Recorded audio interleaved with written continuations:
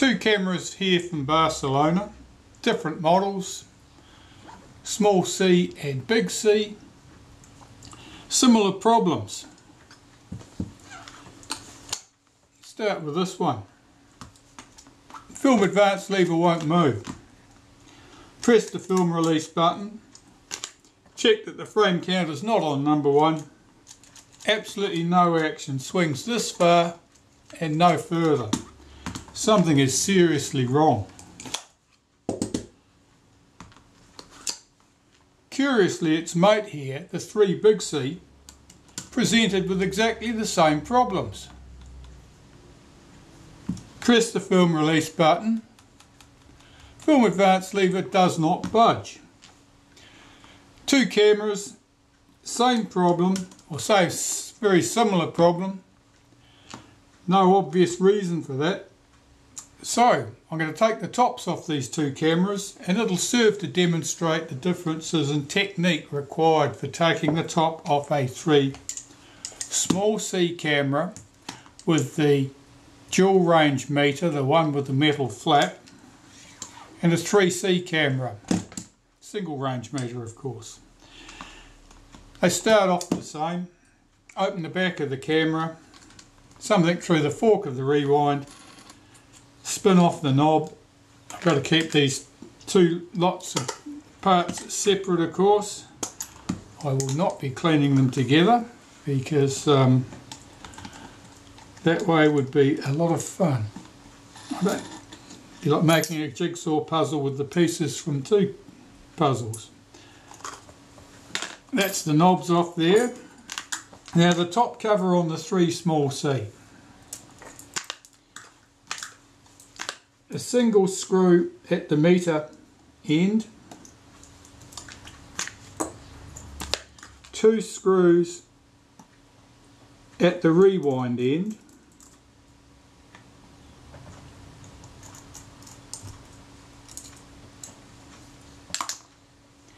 And the top cover should just lift off.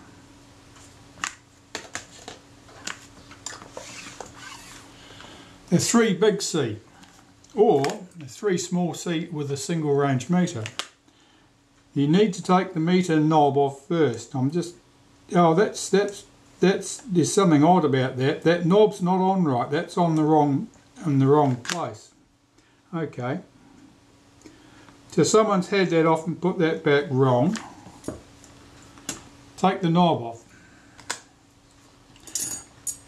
Then single screw at the end by the meter, 2 screws on the top cover by the rewind. Lift that off. Sometimes it helps to hold your finger down through the cover to hold the meter down in place. Some of these meters are held down with a screw at this point.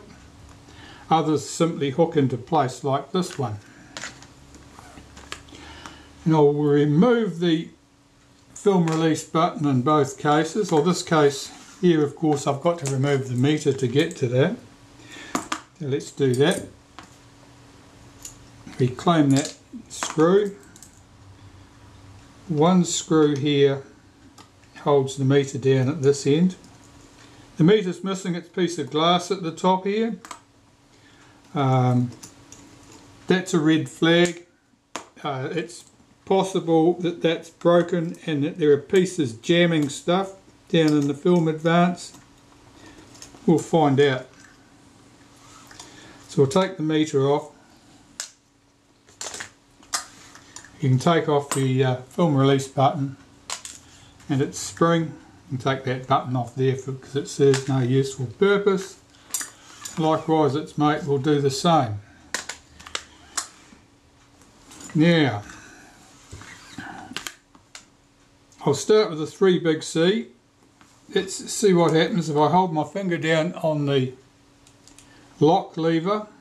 The film advance isn't moving at all. If I press the release button, it's locked down. The film advance should move, and it does.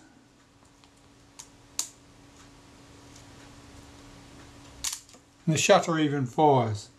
So there's a problem with the film release lever here failing to swing back out of the way. I do notice there's a lot of very thick grease here. And the cocking rack, this probably won't show. I'll zoom you in.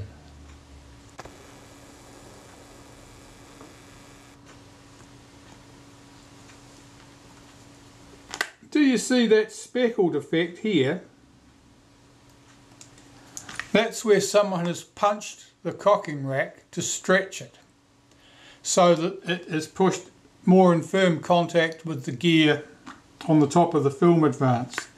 It probably means that that cocking rack is quite damaged. The fact that it moves at all is probably a wonder. So that'll certainly need to be looked at. I suspect that's going to need replacement. But it looks to me like in this particular camera, this is the 3 big C, I'll zoom you back out so you can see things. It looks to me like the release lever here is failing to swing across. It's failing to disengage from the film advance correctly. Let's look at its mate here, the 3 small c.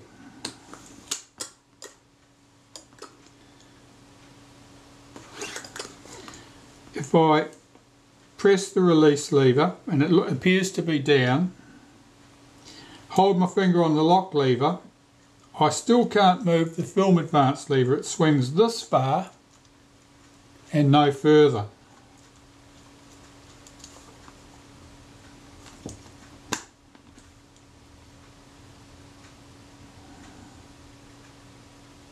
The shutter release looks to be jammed down here. The piece on the side here looks like it's stuck halfway down. That might be an illusion. No, I think that's alright. Certainly something wrong here. Next thing to rule out is that there's a problem with the shutter, that the shutter's been removed or someone's been in the front of it and mucked with the timing of the gears so that effectively it's at the end of its tether and can't move any further forward anyway. So I'll remove the retaining ring from the back of the shutter.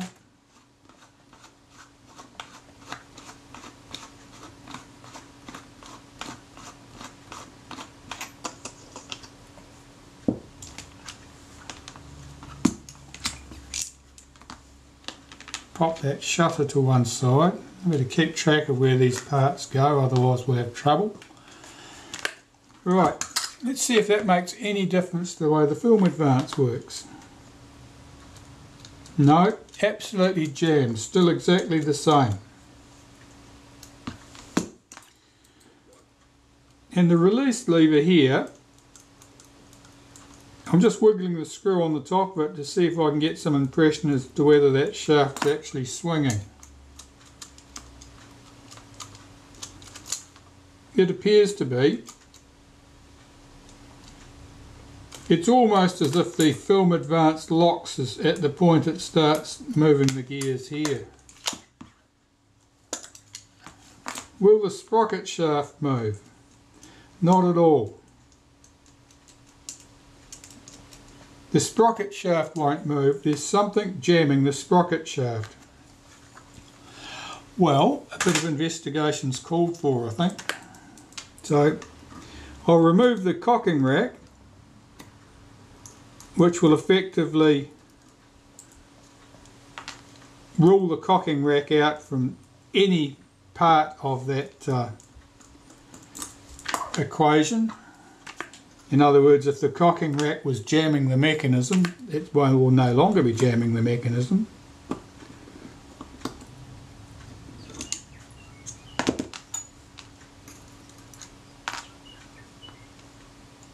I'll recover that washer because washers are dwindling. My supply of washers is dwindling over time as they get lost or as I require them to shim some component. It's out with this rack.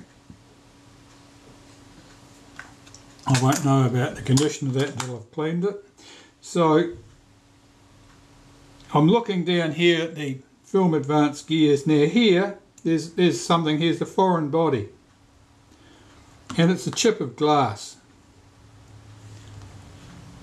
Now, I did say that the loss of the glass on the top of the meter was possibly a red flag. And that'll be it. Almost certainly the glass has got down here, there's bits of it everywhere here. It's crunched up in the gears and they will not turn. I think I can, let's see what happens if I press the rewind button, which will disconnect the gear on the sprocket shaft from the take-up. Let's see if we can get this to turn. As soon as I did it, I've just got to hold it. I haven't got enough fingers here. No, it's still jammed up solid. Oh, there's another chip of glass.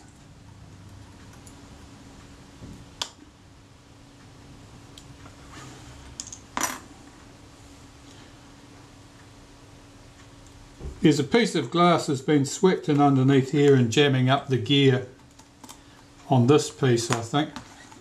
Let's have a look.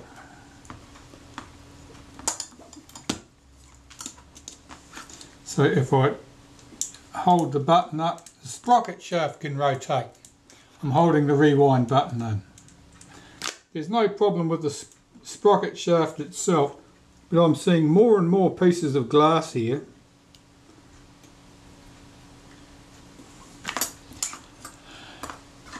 I think I need to delve a bit deeper. I'll remove the screw from the top of the film advance.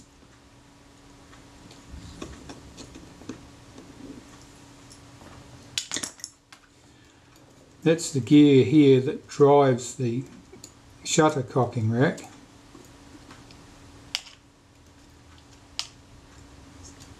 This drive dog drives the film advance. Your take-up spool. Oh look, there's another chip of glass.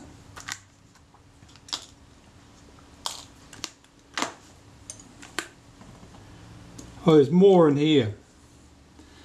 There's glass sitting in little pieces all over the top of that gear.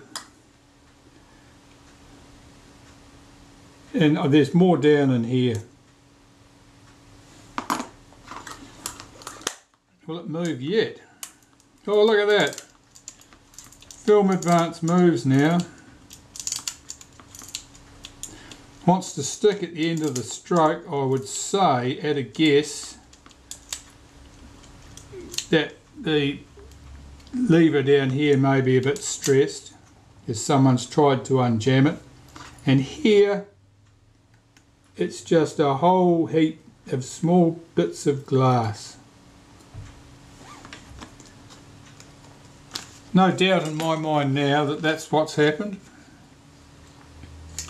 that the cover slip on here, which is only a very thin piece of glass, like a bit, or like a cover slide on a microscope, cover slip on a microscope slide, that's come adrift. The glue's given up, it's fallen down, got down into the gears here, been handily crunched up by the gears, and is now jamming things up. So that answers that little mystery. Glass was jamming the winder on this one, and I suspect that grease is jamming the rewind, the release lever on this one, stopping it from swinging correctly.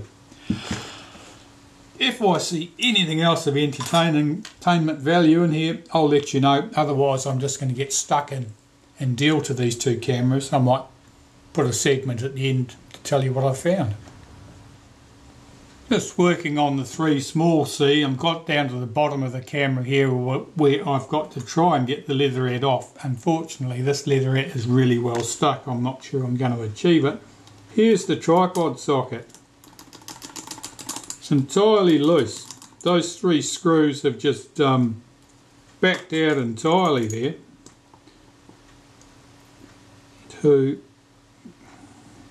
Yeah, I'm getting a couple of turns on those screws. They're just ridiculously loose. I've got to try and get under this leatherette with my scalpel. Unfortunately, it's not playing the game. Commonly with cameras like this is an early 3C, it doesn't have the chrome bodied edges. These are just polished edges of the aluminium body. Commonly the leatherette sticks really well to the aluminium body. That's pretty much the rule.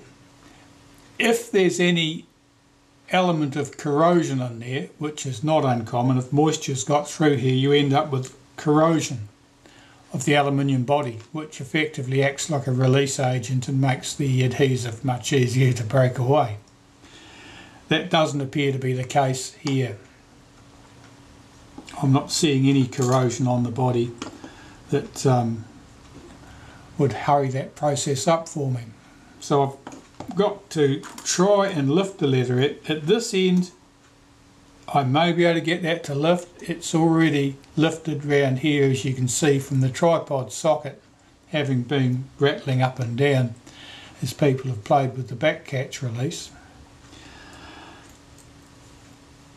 Potentially, if I can get that lifted off, I can take my tripod socket off, take the screw off the end here, and that'll allow me better access to try and slide a scalpel blade back down from this end. It gets tricky around the boss in the middle, and to be honest, this, you know, it feels like it's part of the casting at this end. It's so well stuck, you'd be forgiven for believing that was a coat of paint. Never mind, I'll see how I do. Well, 10 minutes has passed and you'll see that I have just about reached the halfway point on this leatherette.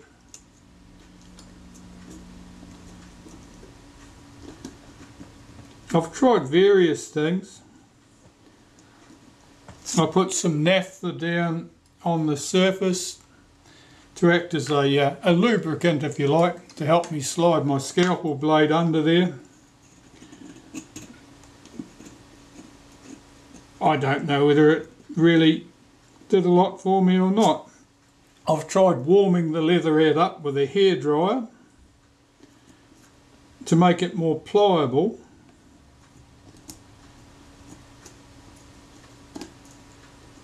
And again,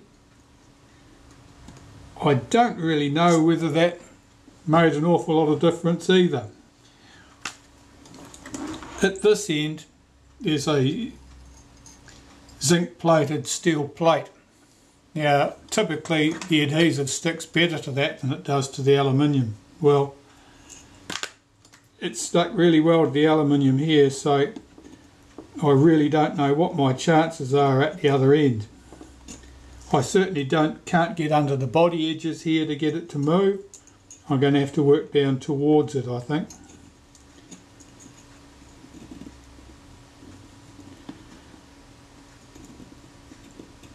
So far I've got the leatherette off without any major damage. I think I've got a nick down here on the edge, but that will disappear entirely when the leatherette's glued back down.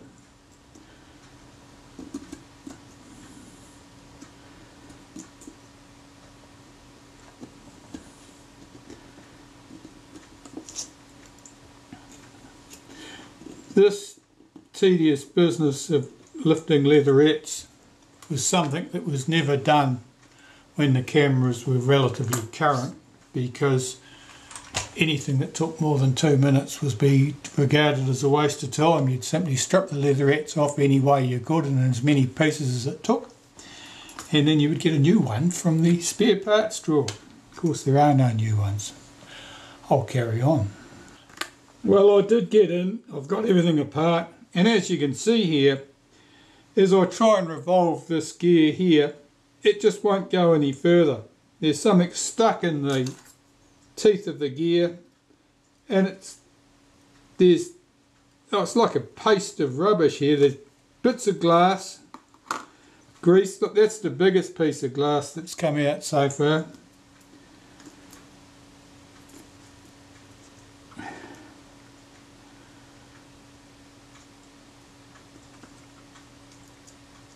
Yeah, this will revolve now. There's another piece of glass there. There may have been a piece of glass wedging between here and the body. It's just a mess. But at least it's under control now. Well, the clock's been ticking.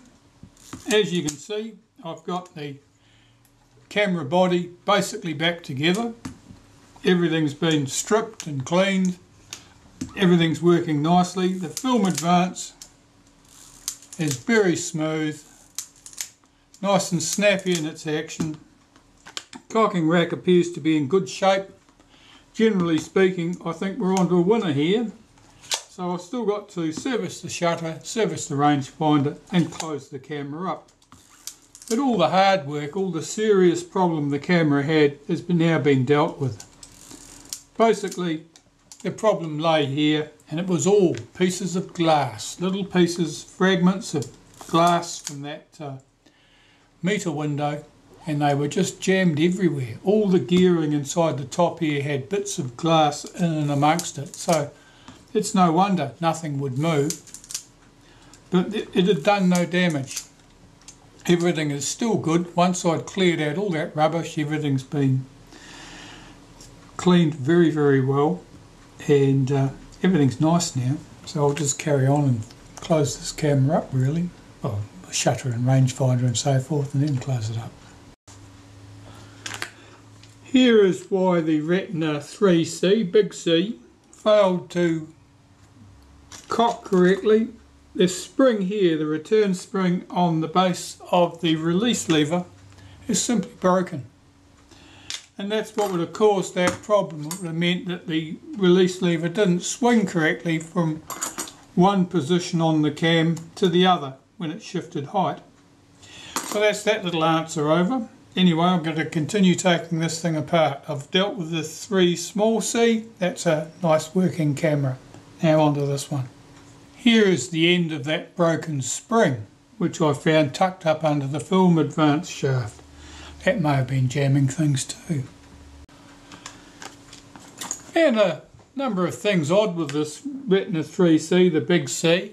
It was, various fasteners were loose that should have been tight. There's a screw missing here. Looks like it's been sheared off. So I'll have to get that out of the mount. And the screw that's on this side is the wrong type. I can tell it's the wrong type because it's got a Phillips head. And of course there are only slotted screws fitted to the Retinas. So more exciting things to find. A lot of odd things with this. The rewind button was loose on the base. It wasn't even finger tight. Odd things. Someone's certainly been in here, done a bit of work. Didn't really know what they were about. That snapped off screw, which you can see is the little gleam of brass here, is into a blind hole. So it could be entertaining getting that out. I'll drill a tiny hole down the centre, see if I can get something in there, encourage it to back out of the hole. Might work, who knows. Well, the size drill bit I'm using here is 1.1 millimeters. The same size as I used in an ill-fated attempt to shift a screw the other day. Let's hope I don't wreck this one too.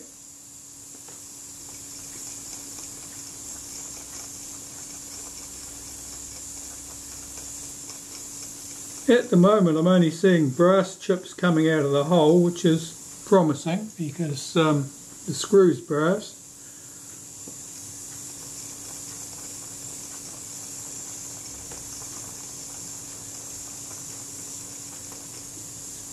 How deep is that hole?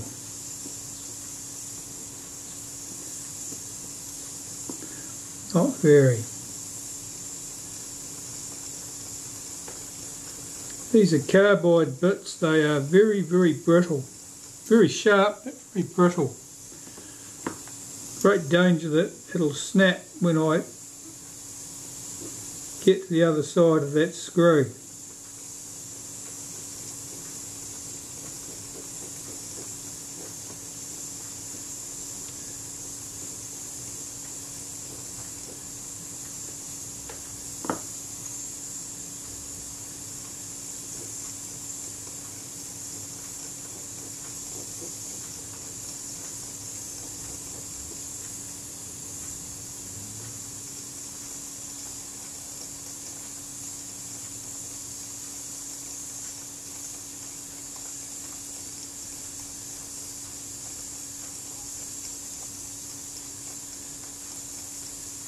That's it. That's the end of it. Okay, I can feel that bit biting in hard there. I'm not going to push my luck, lest I end up with another broken bit. I've got another bit here, which is a steel bit, somewhat blunt. That's it. That went through the last little bit. Now I want to see if I can clear that hole slightly and possibly back out the remains of that screw.